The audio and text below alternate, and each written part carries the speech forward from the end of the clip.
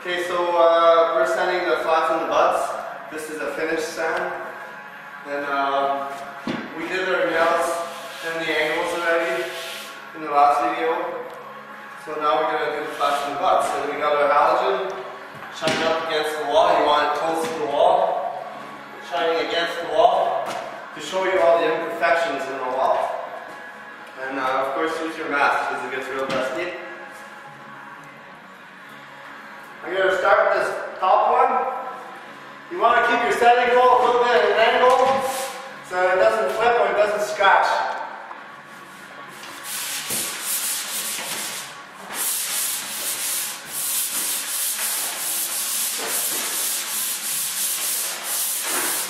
How hard are you pushing, Phil? Not hard. No, right? It should do a lot of the work by itself. You don't need to push hard on the sanding pole, it just glides. And you just need to give it a nice smooth finish, but you're going to go after and make sure everything is good with your sponge. So you don't have to make it perfect with your sanding pole. If there's areas that needs a little bit of work, it's okay. You can leave it behind and come back and fix it up with your sponge after. I agree.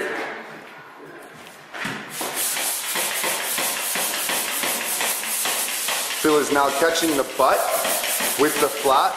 I think that that doing it like that, I think it just makes the whole look of it all together.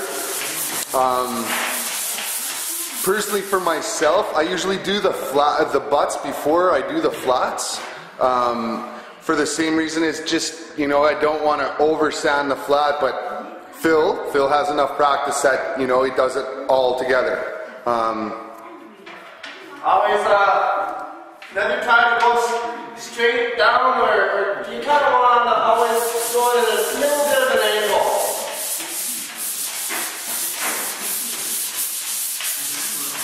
Yes. Yeah, that looks pretty good for, yeah.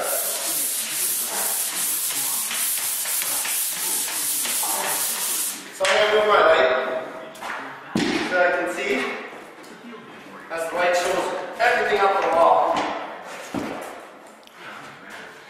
And it shows me all the stuff that I need to sand. If you have a picky painter in behind that follows in behind you, that's, you know, it's always good to run with a 500 watt halogen on your walls.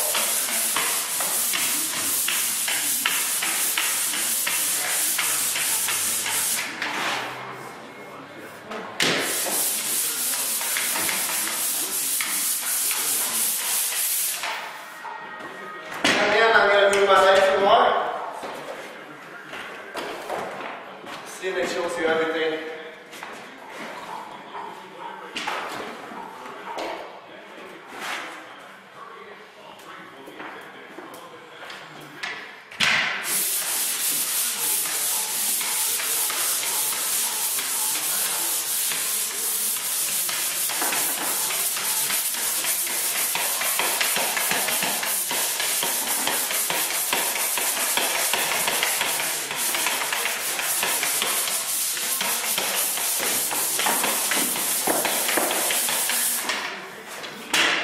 Phil is a little short, so sometimes you might have to jump.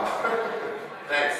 So that's pretty much it for sanding the flat up there, and now we're going to do this lower one. And the only reason why we have two flats on this wall here, it's a 9-foot wall, but the other house is really close, so it's fire coded and they got to have special drywall. And this is the only reason why we have two flats here, or else usually, as you can see against that wall, there's only one flat.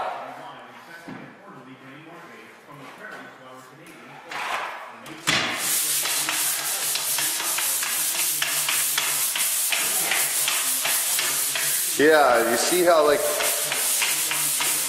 Phil's not trying to really buff out anything too much with the pole sander, but he's trying to get it as good as he can get it, so that when we go around and we do our light check,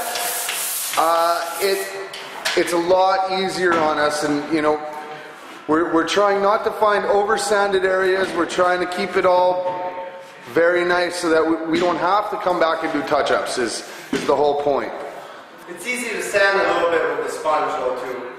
So if you sand too much with your sanding pole and you gotta add more mud, that's a lot of work, you know. Instead of just leaving it a little bit and coming with your sponge and just buffing it up and making it real nice. I agree.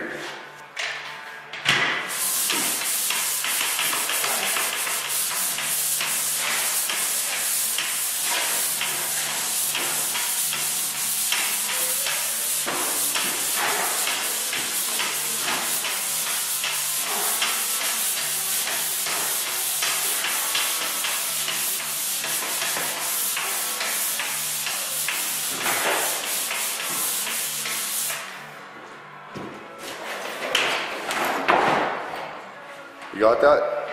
Okay.